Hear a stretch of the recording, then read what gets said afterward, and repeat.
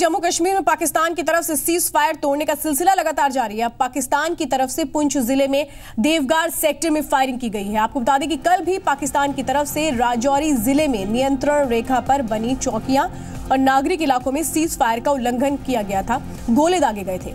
पिछले 24 घंटे में सीज फायर के उल्लंघन का ये तीसरा मामला है। भारतीय सैनिक भी पाकिस्तान की इस कायराना हरकत का मुंह तोड़ जवाब दे रहे हैं।